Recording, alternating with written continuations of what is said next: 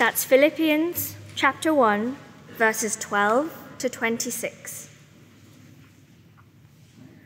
I want you to know, brothers, that what has happened to me has really served to advance the gospel, so that it has become known throughout the whole imperial guard and to all the rest that my imprisonment is for Christ.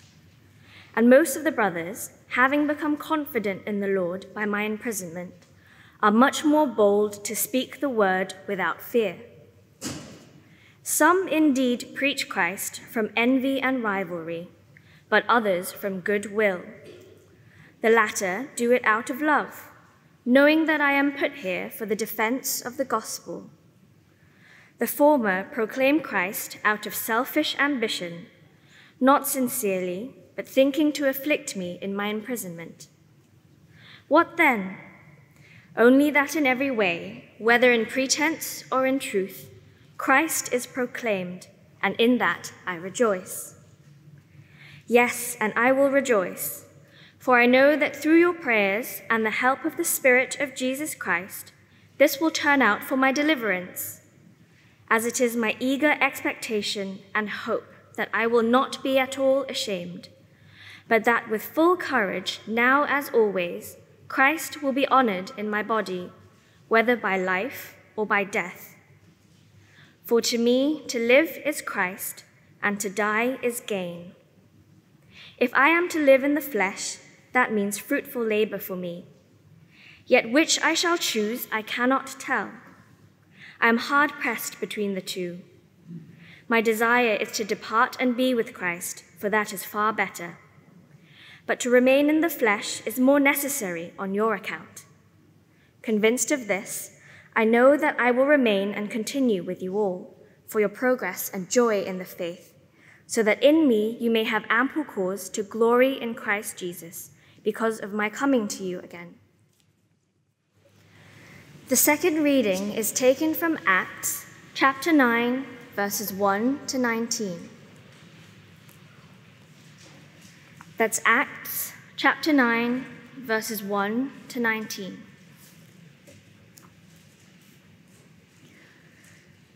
But Saul, still breathing threats and murder against the disciples of the Lord, went to the high priest and asked him for letters to the synagogues at Damascus, so that if he found any belonging to the way, men or women, he might bring them bound to Jerusalem. Now as he went on his way, he approached Damascus, and suddenly a light from heaven shone around him. And falling to the ground, he heard a voice saying to him, "Saul, Saul, why are you persecuting me?" And he said, "Who are you, Lord?" And he said, "I am Jesus, whom you are persecuting. But rise and enter the city, and you will be told what you are to do." The men who were traveling with him stood speechless, hearing the voice but seeing no one. Saul rose from the ground, and although his eyes were opened, he saw nothing. So they led him by the hand and brought him into Damascus. And for 3 days he was without sight, and neither ate nor drank. Now there was a disciple at Damascus named Ananias. The Lord said to him in a vision, "Ananias." And he said, "Here I am, Lord." And the Lord said to him, "Rise and go to the street called Straight, and at the house of Judas, look for a man of Tarsus named Saul, for behold, he is praying. And he has seen in a vision a man named Ananias come in and lay his hands on him, so that he might regain his sight." But Ananias answered, "Lord, I have heard from many about this man, how much evil he has done to your saints at Jerusalem. And here he has authority from the chief priests to bind all who call on your name." But the Lord said to him, "Go, for he is a chosen instrument of mine, to carry my name before the Gentiles and kings and the children of Israel. For I will show him how much he must suffer for the sake of my name." So Ananias departed and entered the house.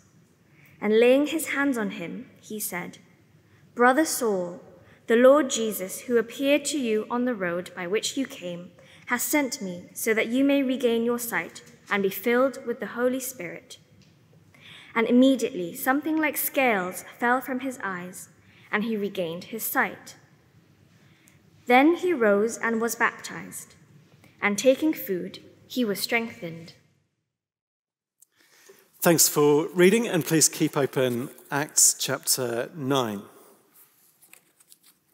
25 years after the events in our reading that we've just heard, Saul wrote a letter. And in the letter was a prayer, and in the prayer was a description of God. It goes like this: "To him who is able to do immeasurably more than all we ask or imagine, according to his power that is at work in us." Immeasurably more than all we ask or imagine. God can do more than we would ever think to ask or imagine. That's what our God is like. Well, come and see that in action and look at Ananias. So for the third week running, the hero in our chapter of Acts is a very ordinary Christian. I don't think Saul is the hero. I think Ananias is the hero here. He's a Christian who is facing persecution, like most Christians around the world today. Imagine his last few months. I guess it took a few months, this. He's heard about the persecutions in Jerusalem, and he is horrified, no doubt. And he prays, no doubt. But at first, this is about people who live 3 countries away. Damascus, it is not part of ancient Israel. It's not part of Roman Judea. He's hearing about events far away on the news. And then the news changes. Persecution is coming here. At 9, verse 1, Saul, who breathes murder, that's what he's like.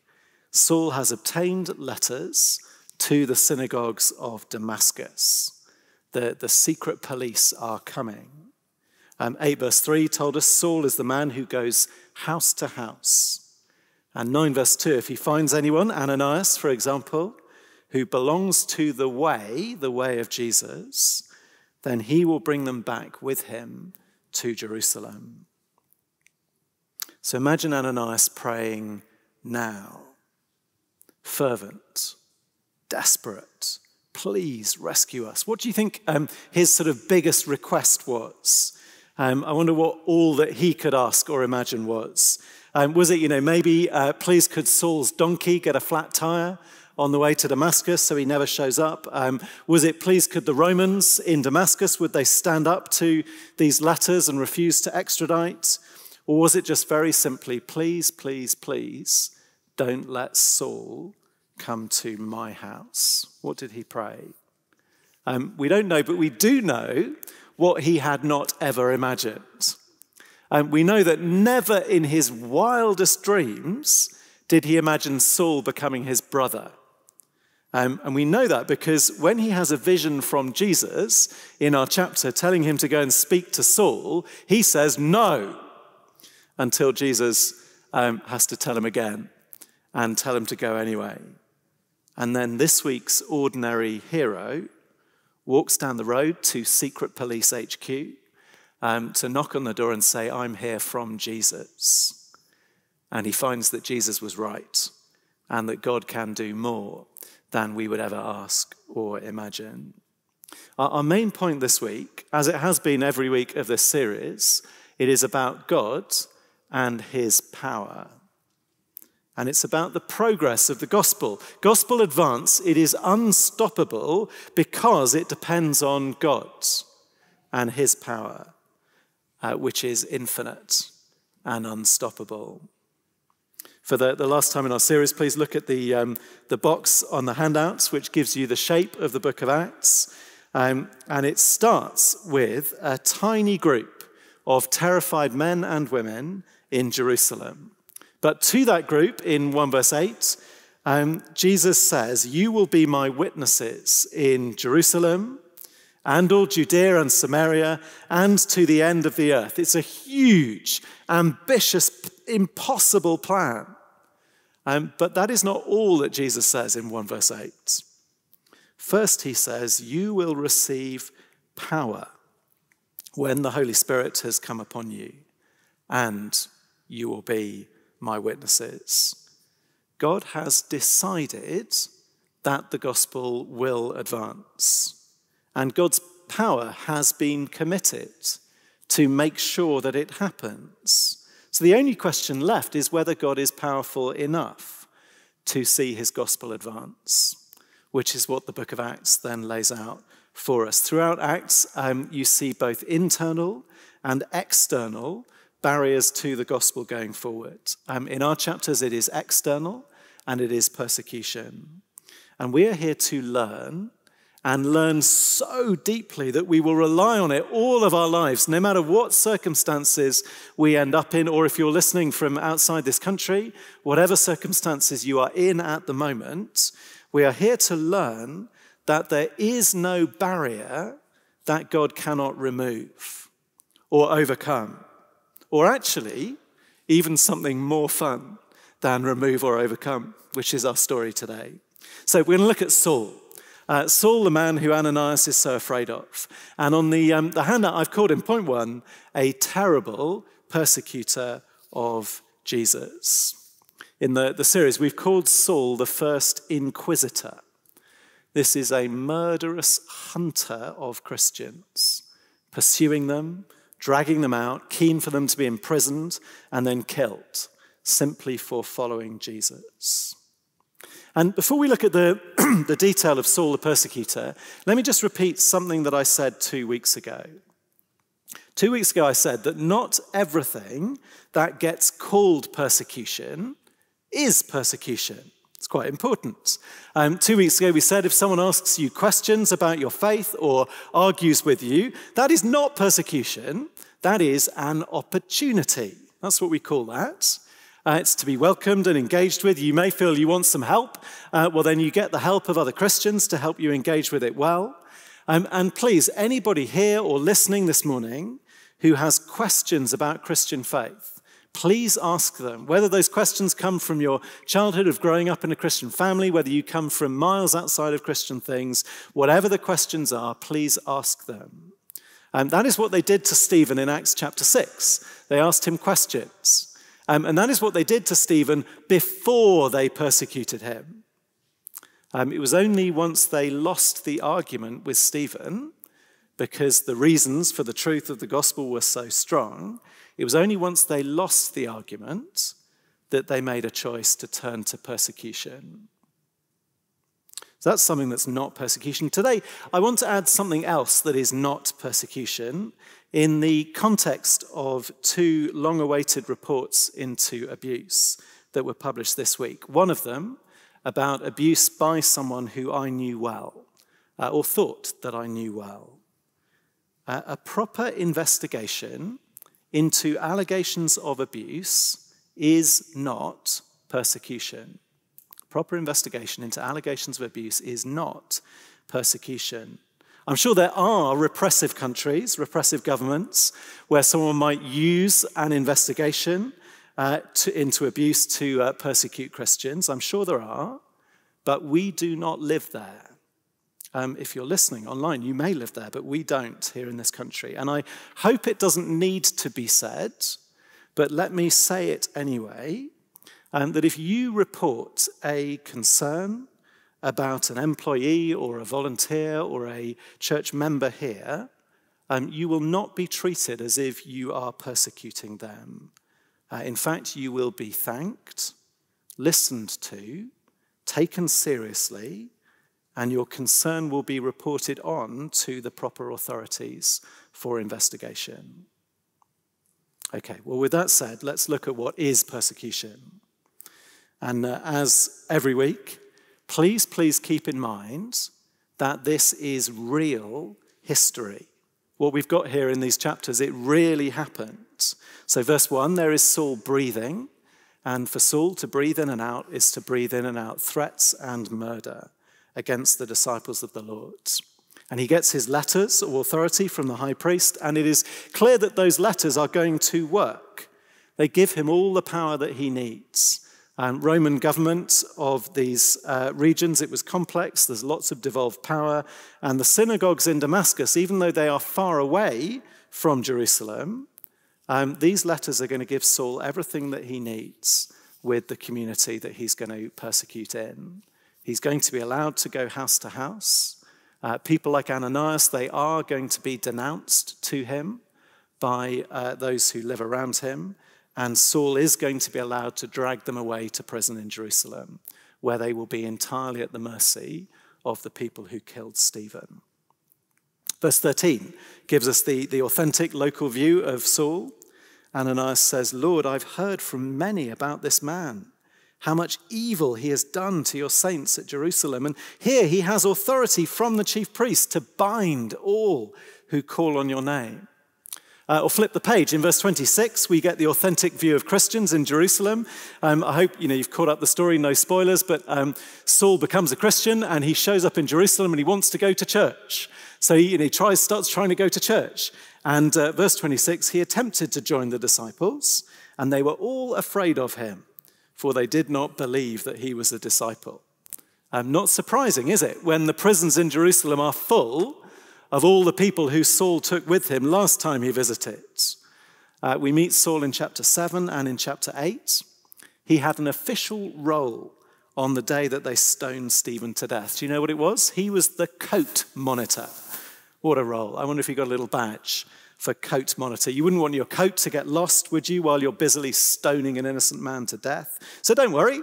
Saul is going to run a cloakroom for you, and here's your ticket. And maybe you think that was just his job. Well, don't think that. Chapter 22, Saul, Paul, he confirms, "I myself was standing by and approving and watching over the garments of those who killed him." That's who Saul is. Saul is named as the key agent of the great persecution that scattered all the Christians in Jerusalem. 8 verse 3, Saul was ravaging the church. And entering house after house, he dragged off men and women and committed them to prison. I've put as well 2 references to his later letters. One of them, he uses a piece of graphic medical vocabulary to talk about how horrifying he was as a person because I persecuted the church of God. And the other reference, he makes a list. "Formerly, I was a blasphemer, persecutor, and insolent opponent. In fact, I was the foremost sinner." And I've tried to indicate in my headings just how personal this chapter is. I wasn't expecting that actually beforehand, but Jesus, he is personally involved, and he is talked about again and again and again in this chapter. So each heading I've put about Jesus. So just look at 9 verse 4 to see that. The light is flashing all around him. Saul, he falls to the ground, and a voice speaks, "Saul, Saul, why are you persecuting me?" And this is not a political or philosophical disagreement. This isn't a local rivalry. And this isn't about Ananias or his friends, really. This is about Jesus. You are doing this to me. Which really, that would need to be included in the handbook for dictators that I spoke about last week, wouldn't it? Maybe it should be the final chapter, or maybe it would be the health warning at the beginning. So in this book, I'm going to tell you how to persecute Christians, dictators. If you weren't here last week, that's what we said. They might need some help with that. And we'll tell them what works and what doesn't. But just a warning. When you hurt a Christian, you hurt Jesus. And he is the judge of the living and the dead. Saul is a terrible persecutor of Jesus, one who breathes murder against Jesus. And there was a degree of ignorance with him. Verse 5, he says, "Who are you, Lord?" But it was ignorance about the importance of the person he was persecuting, not about who he was persecuting. As soon as Jesus says, "I am Jesus," the Lord is Jesus whom you are persecuting. Notice as well, there is no mitigation in the future career of Saul. And there's nothing in Saul that means that God needs him for anything. I've sometimes heard people say that. God chose Saul because he needed his gifts or his background or his preaching ability. No, that is to profoundly misunderstand this chapter, and it opens a profoundly dangerous door to say that God might treat people differently because he needs their skills as an apologist or a preacher. No. This chapter, it is about the power of God to advance his gospel unstoppably. His power, not Paul's or Saul's. And I don't think until studying this, I'd really seen the contrast between Saul and Stephen so clearly. It was this week the penny dropped on that for me. See, what do people say? People say that God might need Saul because they needed a Greek-speaking Jewish man who understood both cultures expertly and had particular training and gifts of wisdom, needed someone who could really win those kind of public arguments on the big stage. But that is exactly how Stephen is described in Acts chapter 6. That is the identical package of things that went with Stephen. God didn't need one of those. He had one already until Saul killed him. So this, point one, is a terrible persecutor of Jesus who, point two, becomes a chosen instrument of Jesus. And each week I've said, really, we're just looking at one verse each week. So let me read our verse this week. It's verse 15. It's on the handout, and it is Jesus speaking to Ananias. This is why he should risk his life knocking on the door of the secret police HQ. Go, for he is a chosen instrument of mine to carry my name before the Gentiles and kings and the children of Israel. For I will show him how much he must suffer for the sake of my name. There is no barrier that God cannot remove or overcome, or something even more fun than remove or overcome. No barrier that God cannot turn into an instrument of his. And again, just before we look at the detail, I want to make one more important qualification.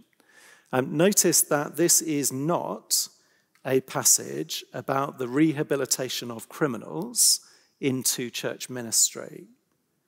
Saul's story, it is not legitimately used by abusers when they ask for a second chance and a way to continue in church ministry. I hope the differences are obvious, but let's lay out a few of them. Saul in verse 1, he is not a Christian. Hope that's clear. He's not in church ministry, nor does he go quickly into church pastoral responsibility. Another big difference is that his behavior is not kept quiet, but is known everywhere. He is an example of someone to whom God showed extraordinary grace. And the references on the sheet under point one will give you his feelings on that. But that is not in focus here in Acts chapter 9. And it was in 2002, nearly 20 years ago, that the Boston Globe newspaper first shone a spotlight on the practice of moving an abuser to a new place because you believe their promise that they won't do it again. That is not Christian generosity. That is a failure to protect the innocent and the weak. And nothing in this chapter gives grounds for it. So this chapter, it is about the power of God. There is no barrier that God cannot remove or overcome or turn into an instrument of his. And again, notice how very, very personal this is. He is a chosen instrument of mine. He will carry my name. And it will go, his name, before the Gentiles. That's the big shock of the book of Acts that we're building up to. And before kings. And here is where it gets really very personal, because Jesus means that Saul will end up in a room with the Emperor Nero. So you have the real king of the world, Jesus, telling Saul that he's going to go and have a conversation with the man who thinks he's the ruler of the world. And that is how personal this is going to get and how dangerous this is going to get for Saul. And also to the children of Israel, who you don't need guesswork to know that they are going to hate their former inquisitor for his change of allegiance. And chosen instrument, that means that Saul joins all the other Christians in the book of Acts in speaking about Jesus, in proclaiming and testifying and arguing, and all the rest of the rich overlapping vocabulary in the book of Acts. The rest of the book of Acts and the rest of his life, it is full of what it means to be a chosen instrument of Jesus in the advance of the gospel. He speaks and he speaks and he speaks. In fact, over the page, the rest of the chapter says how he does that immediately. To their amazement. Can you imagine the amazement? The inquisitor is coming. That's going to be great. And here he is. Let's hear what he has to say. And what he has to say is Jesus. Jesus really is the Lord, the King. And one of the key words there is preached boldly, which is a word that means total freedom of speech. That's what Saul had. Again, relates to what we said last week. Silence is what stops the advance of the gospel, not persecution. And at the moment that Saul is converted, he has freedom of speech. And freedom of speech doesn't mean that he had a piece of paper saying that he could speak freely without consequences. Doesn't mean that the diversity policy was signed up to that. Doesn't mean that there was a law saying he could do that. Saul knew really well that he didn't have legal freedom of speech. The whole system of persecution had his name on it. He'd been running it. Freedom of speech comes from inside Saul by the Holy Spirit and enables him to speak regardless of what is going to happen to him. This is a 180-degree flip in Saul. Saul knows every single book of the scriptures thoroughly. So in his case, all it takes is 3 words in verse 5. I am Jesus. The Lord at the right-hand side of God Almighty, he is Jesus. And at that moment, everything that Saul knows snaps into a totally different arrangement. Jesus, he was not a fraud and an imposter. He is the Lord. Christians, they are not a threat to the people of God and the temple. They are the people of God and the temple. Jesus' death, it was not a failure and a curse from God. Actually, it was our curse, Paul's curse, Saul's curse, borne in his place by Jesus in his death. And when Jesus starts giving him orders in the next breath, in verse 6, Saul obeys without question and goes on obeying for the rest of his life until it costs him his life. And the turnaround in Saul is utterly extraordinary, isn't it? We're in Central Focus, we're hoping to have some Zoom conversations with friends in the next few weeks about Easter, and there have been 3 different videos recorded for that. One on the sort of meaning of the cross and Easter, one that would help you have those discussions, particularly with Muslim friends. But one of them is about the evidence, why we think Jesus really rose, why we think there's really good evidence for that. And one of the bits of evidence in there is Saul and what happened to him, his testimony. What would it take to turn someone who only wanted to murder Christians into someone who was prepared to risk his life to preach Jesus 3 days later? What would do that? Well, we have the man's own explanation. He says what changed him was meeting a not dead Jesus. It was that level of explanation that totally made him reevaluate. Jesus is risen. And so the persecutor, the terrible persecutor, becomes the chosen instrument. And it is glorious what God did, and extraordinary how powerful God is. We shouldn't get sort of carried away to think that God promises to do this to every persecutor or everyone who ever disagrees with Christians. I'm told that Richard Dawkins is so paranoid about this that he is planning to record his death so that and broadcast it maybe, so that no Christian can ever say that Richard Dawkins became a Christian on his deathbed. No, these kind of things doesn't happen often, but we don't want to lose how amazing this story is. And I think sometimes, maybe particularly here, we focus on Paul, the letter writer, and Paul, the theologian, and we forget just how extraordinary his life story is and how extraordinary what God did to him. There's an old film called The Untouchables, and in The Untouchables, there's a scene when Sean Connery tells Kevin Costner how to take down Al Capone. Here's the quote, quite a well-known quote. He says, "He pulls a knife, you pull a gun. He sends one of yours to the hospital, you send one of his to the morgue. That's the Chicago way." Well, that is not Jesus' way, because Jesus is more powerful than Kevin Costner or the FBI or the United States government. What does Jesus say in this chapter? He says, well, put one of mine in the morgue and I will raise him to be forever with me where you cannot touch him again. That's stage one. And then what I will do, I will put one of yours in his place. Isn't that stunning? How powerful Jesus is? And we said just a few minutes ago, God doesn't need Saul. He had Stephen. And that doesn't stop us from enjoying the way that Saul replaces Stephen so thoroughly. Just imagine the authorities. Imagine how pleased they were with how things were going. In chapter 7, chapter 8, Stephen is dead.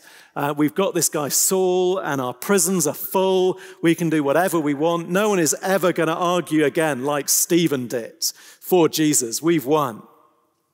Until Jesus just reaches over and steals their star player. No one, in the power of God, no one does more to open up the racial mix of God's people than Saul, to burst it out of the barriers that they wanted to keep there. No one does more to change the customs of Moses than their star persecutor. The one who they commissioned to go on journeys to stop the gospel, well, give him 14 years, and then you'll hear about him making some journeys again. And this time he carries letters written on hearts by Jesus as he carries the gospel to the very end of the earth. It's stunning how the book of Acts pivots around this moment. Luke, the author, he could have made different choices in his book, but I think he's laughing at the authorities, laughing at how powerless they are to stop the gospel. He could have told us loads more about what the 12 apostles did in Jerusalem, but really soon we're only really following the story of this 13th apostle, this strange 13th apostle, as the focus shifts from Jerusalem to Rome in the hands of their previous star player. Okay, well, time is going fast, so the next 2 points will be fairly brief. Let me read verse 15 and 16 again. Go, for he is a chosen instrument of mine to carry my name before the Gentiles and kings and the children of Israel. For I will show him how much he must suffer for the sake of my name. And I've put point 2, he becomes a chosen instrument of Jesus. Point 3, and a sufferer for Jesus. And I'm going to ask you to cross out the word "and" there. Normally, when I'm training people in Bible handling, I encourage them not to use the word "and," because normally that means you haven't quite understood the link between two ideas. Normally, "and" is too weak. And I don't have a good heading for you still, but I'm very clear that verse 16 doesn't say "and," does it? It says "for." Go, tell him about the chosen instrument thing, for I will show him how much he must suffer. Chosen instrument means suffering. There's a direct connection between the two. For, maybe which of course means a sufferer for Jesus. So with not very much time, just notice some important things. Anyone who says, "choose me, Jesus," better know what they're saying. It's not that suffering for Jesus, it is automatic or constant, but it is that suffering for the gospel is typical and nearly always unavoidable in the end. Jesus, in his ministry before his death, he said, I will go to the cross, And then he said to Christians, pick up your cross and follow me. It is the same deal for us as for him. Or think of Stephen's sermon 2 weeks ago. Which of the prophets did you not persecute? This is how it has always been and always will be. No surprises. God's power means gospel advance, but it does not mean an easy life. But that's okay, as we said last week, because persecution doesn't stop the gospel. It's only silence that does that. We also, there's a word we've used, particularly a couple of weeks ago, we used the word martyr, as in Stephen is the first Christian martyr. And what I decided not to say then, but to keep for this week, is that the word martyr, it exactly means the word witness. To be a witness for Jesus is to invite martyrdom. To be a martyr for Jesus is the supreme act of witness about Jesus. And Paul's life gives plenty of evidence of this truth, doesn't it? Even in this chapter. People sometimes say, I met Jesus and my life just got better and better and better after that. Well, Saul meets Jesus and immediately afterwards he is led into town, not in the kind of pompous parade that he expected. He is led in stumblingly by the hand because he can't see. And when he leaves the town, it's even worse, it seems, from how he talks about it. He's sort of humiliatingly stuffed into a basket with the smelly laundry and lobbed out the window. Even just in these first few weeks of his life, they try to kill him repeatedly. We're doing 1 Thessalonians in Central Focus this term, and he's able to say there, from the moment you became Christians, I did not hide from you the fact that suffering was coming. Saul knows the system of persecution because he was the system. And he steps into it knowing exactly what he's doing. Okay, and then fourth point, what I want to do is look at applications for us. And the applications for us, we are not Saul. Verse 15, verse 16 is not addressed to us. We are the church, or part of it, and we are addressed in verse 31. So what I want you to do is turn the page to Acts chapter 9, verse 31. Which is one of the regular summaries that comes through the book of Acts to tell us how the gospel is doing and what God has been doing, how the progress is going. So let me read you verse 31. So the church throughout all Judea and Galilee and Samaria had peace and was being built up. And walking in the fear of the Lord and in the comfort of the Holy Spirit, it multiplied. And we're not told for certain where the peace came from. It may just be so simple as to say that with Saul taken off the payroll, there was no one else who could really be bothered to persecute Christians at that time. I don't know. Maybe the persecution carried on. But certainly this verse is about the lessons that the church drew from what happened to Saul. And you see, I've tried to lay out on the handout some of the sort of structure of the original sentence. And there are two things they learn. They learn something about the fear of the Lord and something about the comfort or the urging, the encouragement of the Holy Spirit. So fear of the Lord, you really would learn that from Saul, wouldn't you? From what happened to Saul? Who are you going to be afraid of? The big persecutor like Saul with his letters from the chief priests and his prisons? Or the God who can reach down and swap him with 3 words whenever he wants? Who's really more to be feared? The persecutor or the God of the whole world? And how about the comfort and the urging of the Holy Spirit? Well, look what the Holy Spirit did in Saul. Again, here we have someone who only breathes threats of murder. And he is turned in an instant into someone who breathes out the message of Jesus in the power of the Holy Spirit. So take courage, be built up. And the key word at the end of the verse is multiply. The point of these 3 weeks, it is God's power and the advance of the gospel. And the gospel advances by speaking, by the speaking of ordinary Christians, no matter what is going on around them, no matter what situation they are in. So speak, however bad it gets. Last week, I put a little bit on why I've chosen for these 3 weeks to speak about this. And as I said last week, the reason I'm pitching for a few years' time, I think, though, again, if you're listening from a different country, it may well be that this chapter is exactly what you need to hear now because of what you are going through. And we have much to learn from brothers and sisters in countries where persecution is already active and hostile. But maybe in a few years' time, maybe not, maybe in a few decades' time, however bad it gets, speak. There is nothing else that has the sort of power of God written underneath it in the same way. If you're not sure what to do one day, not sure what the best response is to what's happening, well, just speak. Go and tell someone about Jesus. Go and find someone who's not a Christian and tell them the gospel.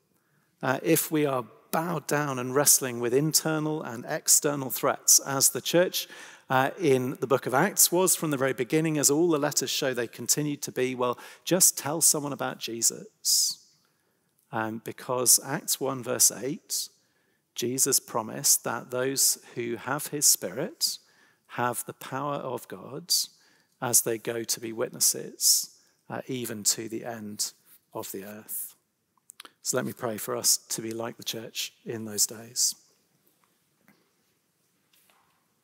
Our Father, we do pray that we would be built up, and we pray that we would walk in the fear of you, not the fear of human beings, and that we would walk in the comfort of your Holy Spirit, and that you would help us. You know where we fear others more than you. You know where we need that comfort and that power.